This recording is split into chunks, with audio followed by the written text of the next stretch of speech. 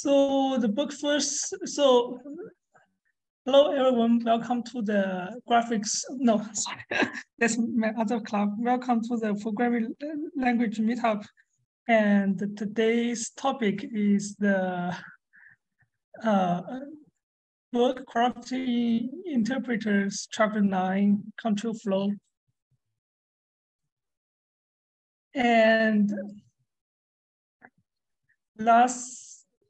the book first starts by saying that last chapter is really hard, long. Well, it's not hard, but just long. And today is lighthearted, even though it's still not short, but it's shorter than the last chapter. And also, it finally add features to make our language Turing complete. Depend on your background, you may say yeah or something like that's Turing completeness sucks. So, but then the book start to have a like primer on Turing machines and all those kind of theoretical stuff, like in the early part of last centuries, people start to formalizing things. For example, in the set theory, there is the Russell's paradox, which is the side note here, where it says R is a set of all sets that do not contain themselves. Then does R contain itself? And also like for Russell's paradox, there is a analogies to the like a barber, like only a barber that cut hair for all people who don't cut hair for themselves. So it's the same kind of stuff.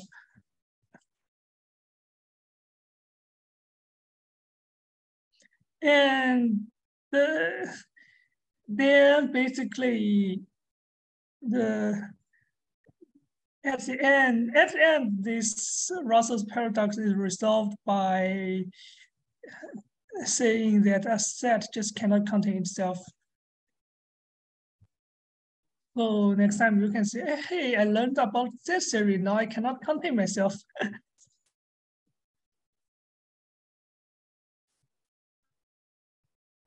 But anyways, people start to formalizing those kind of things. And then in the computing, well, the big problem is what kind of functions are computable. And two big names in this area is Alan Turing and Church, where they invented one is Turing machine and another is lambda calculus. And then people find they are actually equivalent. And we call a program that is expressive enough to be Turing complete, which is like have the expressiveness of the Turing machine or lambda calculus. And we basically need like can do some calculation. We already can do that, but also we need control flow, which currently we have no way to jump back and forth in our program. So that's what we'll fix in this chapter. And also we need the ability to use arbitrary amount of memory, allocate and use memory.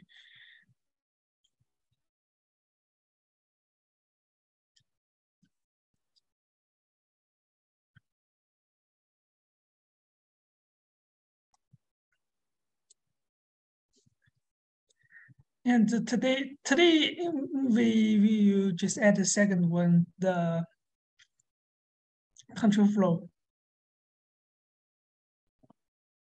So first we will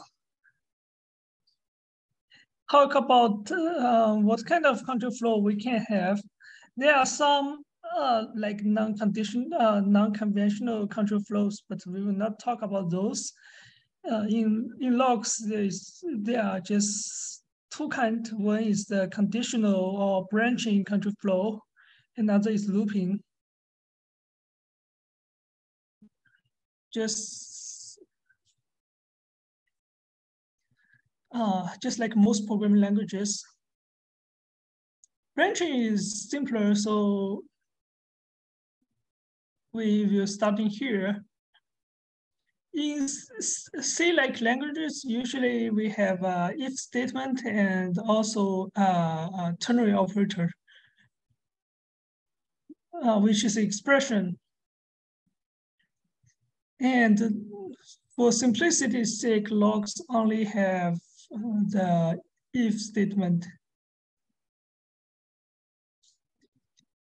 which I agree, we can't just have one if to rule everything.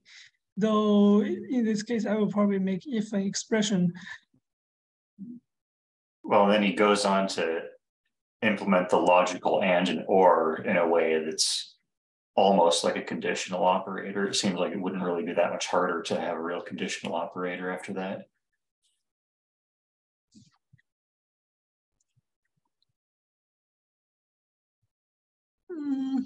Yes, sorry, I don't get what you are saying. Well, we haven't gotten to it in the chapter yet, but he implements and or in a way that yeah. Or expressions evaluate not to true or false, but to one of the two values in the and or, like a ternary operator would. Yeah, well, this is common kind of dynamically typed language thing. Like, for example, in JS, you write a lot of this kind of code. We're using this property of and or to return the object sometimes.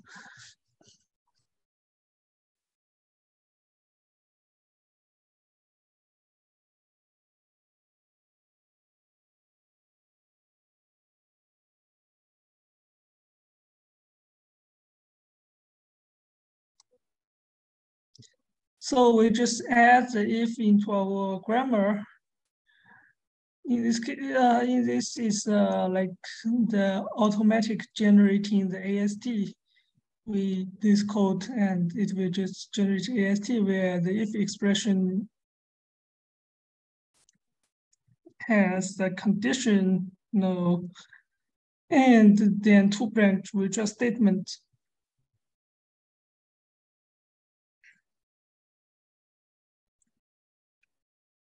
And then some parsing code. So pretty trivial.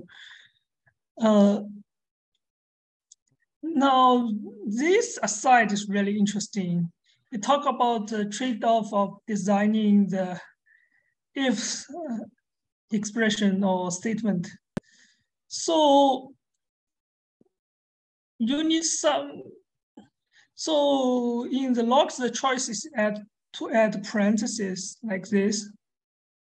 So it's most C-like languages. However, there the like open parenthesis is not useful. Only the close parenthesis is used because we need some kind of delimiter between the condition and the then statement. Otherwise, the parser can't know we reach the end of condition. But the open one is not useful, but it's just aesthetically more pleasing. Other languages have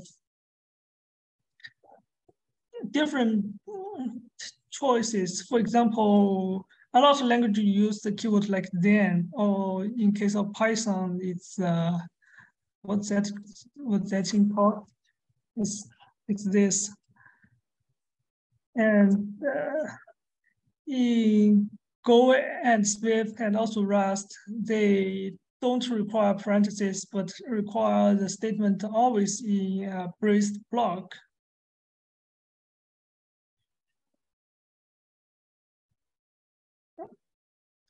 Which also, since a lot of like C and C++ or other similar languages code convention require people to do that anyway, it can be a good thing. And then it just omits the parentheses.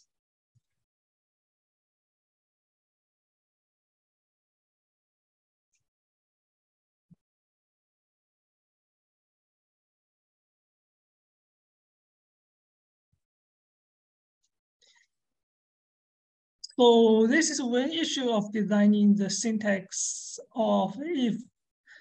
And then there's another problem, which is more related to the semantics of the ambiguity here. So what this else belongs to, there are two questions. One is that we can attach that to this if. So if first fail, we go to here. Another is that we can attach it to this if. Then if first succeeded and the second failed, then we go to here.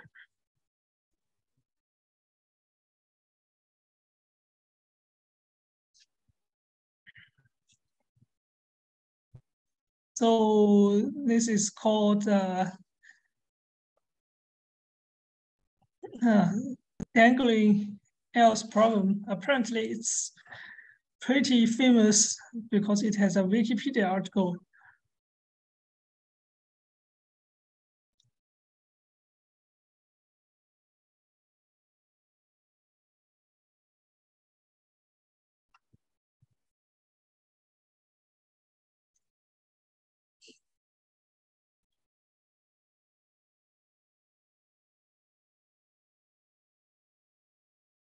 And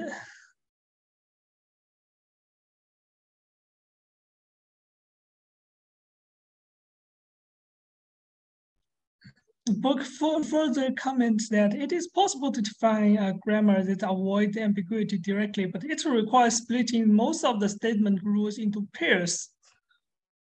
One that allow an if with an else and one that don't. Then this sounds really annoying and no one do that. Instead, most languages and parsers avoid the problem in an ad hoc way. But we always choose the same interpretation, the else is bound to the nearest if. So we always choose the interpretation that else is bound to this if, not this, because this is more intuitive. So this version is considered more intuitive than this.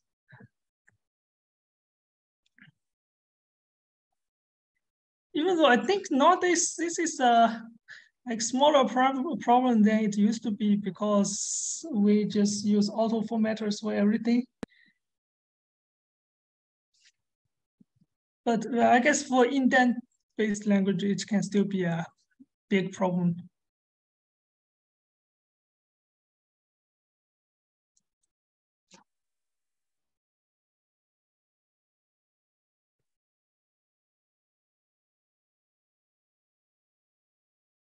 So then for the interpretation, we just say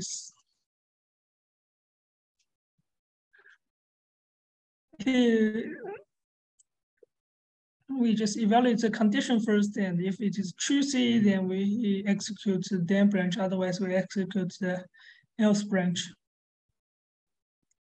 But the else branch, but one thing is the else branch is optional. So we need to check that whether it exists first. And we talk about this like uppercase void and now in last chapter. That's just a Java thing.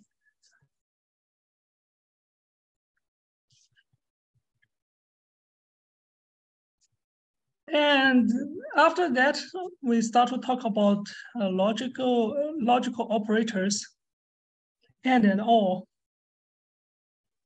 They are not like normal binary operators because they short circuit. So we also can say they have like lazy semantics. I guess it's not lazy semantics because the first part is eager. We always evaluate the first part, the left-hand side. But if the left-hand side is false, then we don't need to evaluate the right-hand side. And for all, it's like if the left-hand side is true, we don't need to evaluate the right-hand side.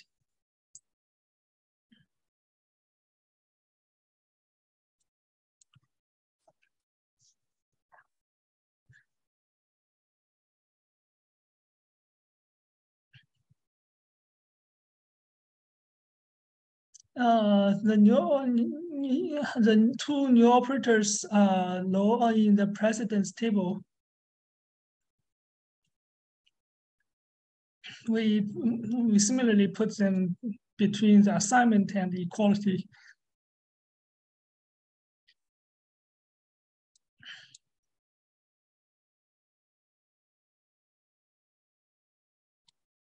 And there is a side comment about, I've always wondered why they don't have the same precedence. And I think in one of the previous meeting we talked about before that maybe it's a good idea to leave those things as like non-associative, and we just cannot use like use them in like concatenation because it is pretty confusing.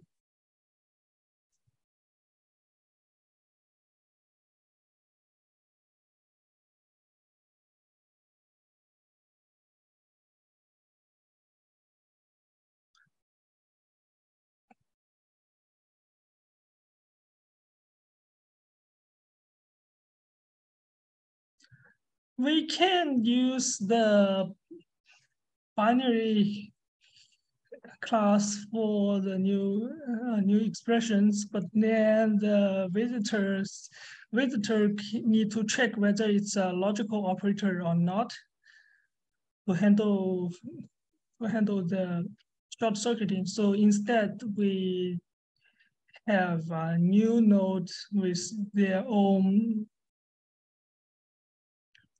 visit method.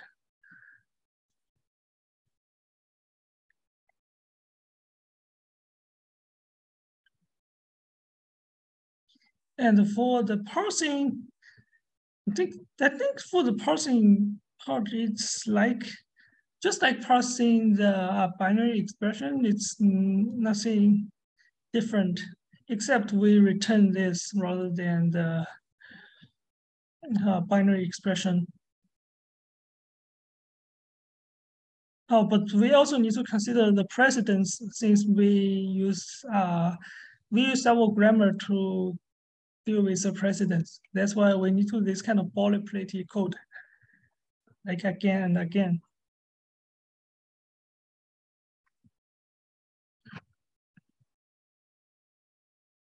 And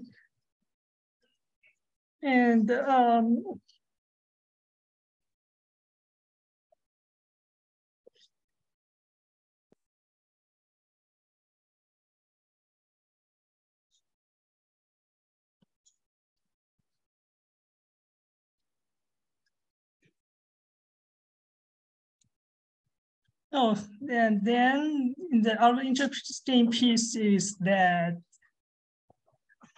the actual value to where our binary our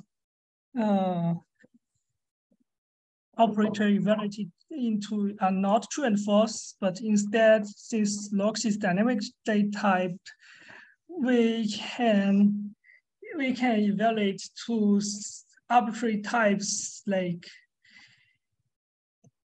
different types for the same operator. So here we evaluate into in here we evaluate into the string, and in here we also evaluate into a string. I guess it's just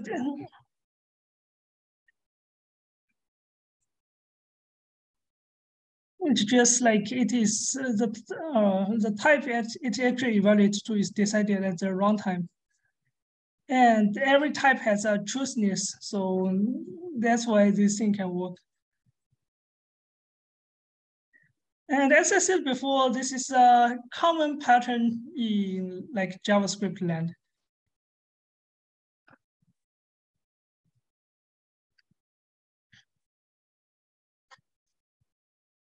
Now let's talk about loops. Again, we add it to the syntax.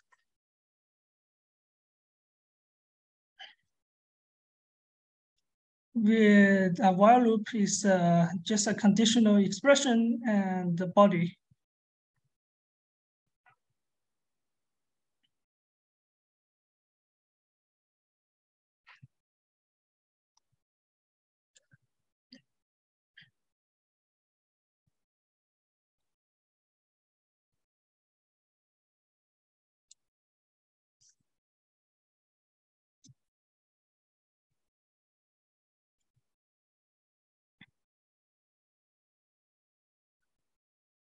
And the parsing is straightforward, and also the interpretation is just using the Java's while loop. I guess the only thing worth noting is that we need to use trucy, since our conditional can be some arbitrary type.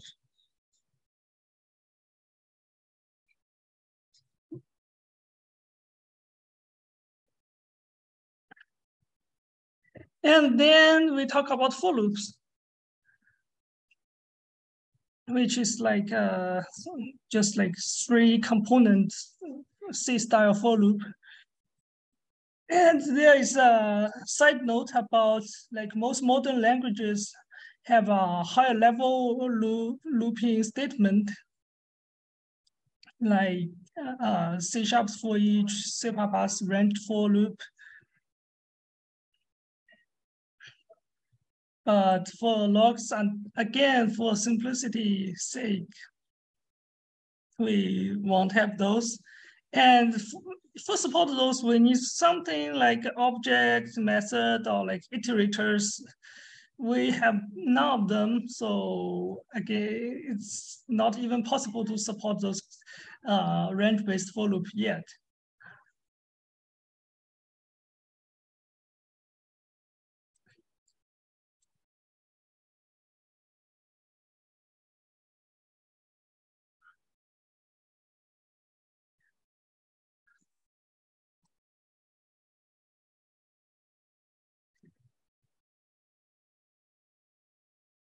But for loops, even though it looks complicated, it is actually, we don't need to implement its interpretation, but instead there is a desugaring process where the for loop can be transformed into a while loop like this,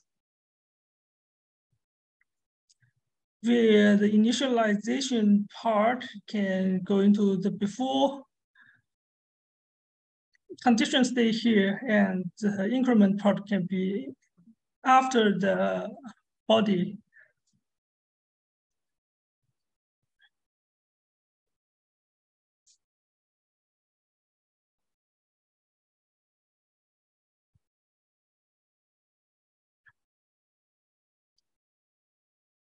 And it has the exactly same semantics as the previous one.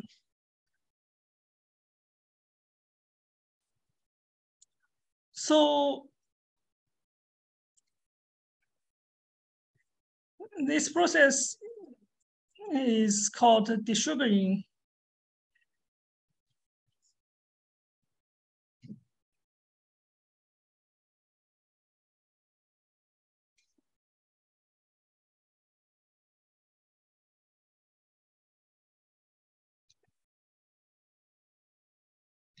And then we just do the desugaring strictly in parsing instead of introducing a new syntax tree node, which in our simple interpreter can work, but in like more complicated case, we probably want to preserve this information for, like, for example, error reporting purpose. But in our simple case, we just like directly desugaring in our parsing, where we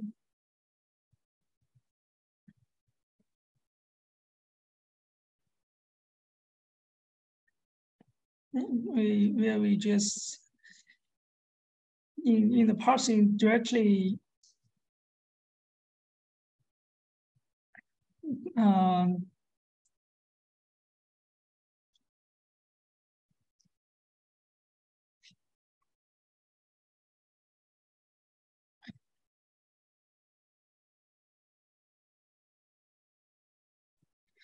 we should directly return the while, but I don't see where. Oh, it's here. We directly return the while, where condition is here, and the body is like we create a new block where the original body is the old block, and then because afterward we need to add the increment.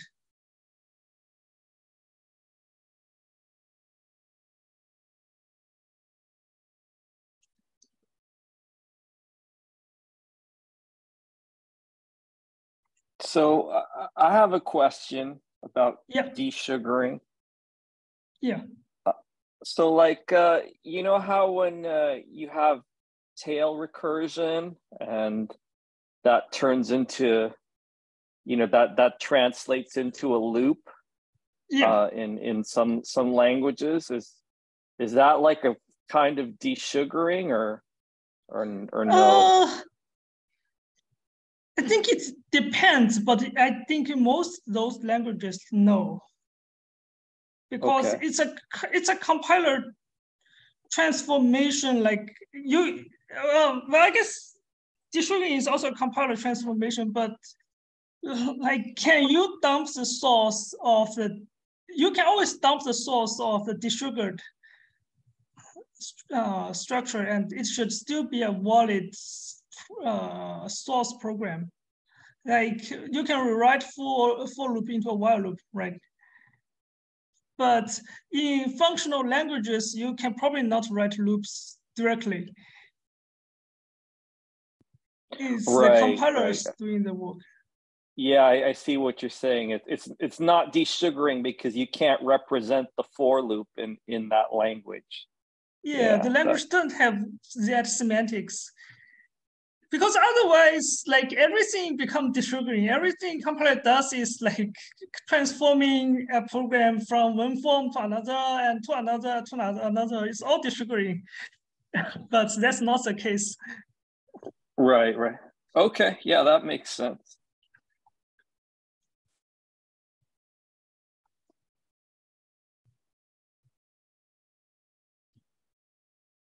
Yeah, so I guess desugaring is only for like AST level transformation.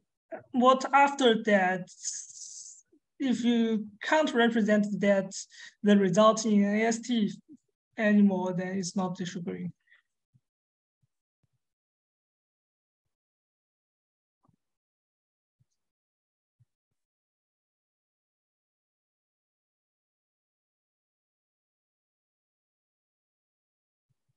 So then there's a design note about syntactic sugar. So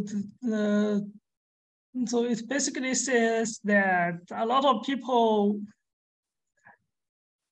like the minimalism will they just dislike syntactic sugars, and other things makes the language so-called complex. And there are other languages that try add as much syntax sugars as possible. And it's further comment to some degree, location on the spectrum correlates with age. So because it is always easier to add syntactic sugar to a language.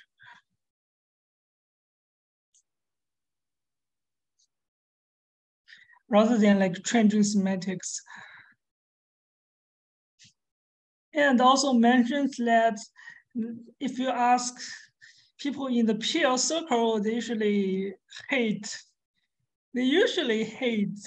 syntactic sugars and like minimal languages. But also, if you ask other developers, they may have very different opinions on this matter.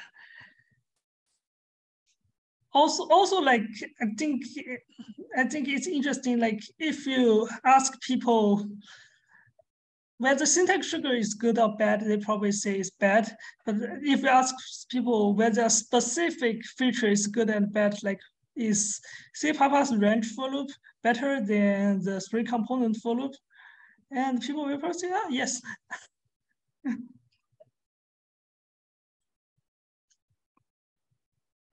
So I guess this is just something to consider, but really, since it's a matter of opinion, I don't know much if we are designing a language we can do. It's basically what our opinion is, what kind of trade-off we want to make. And yeah, I think we're done with this chapter.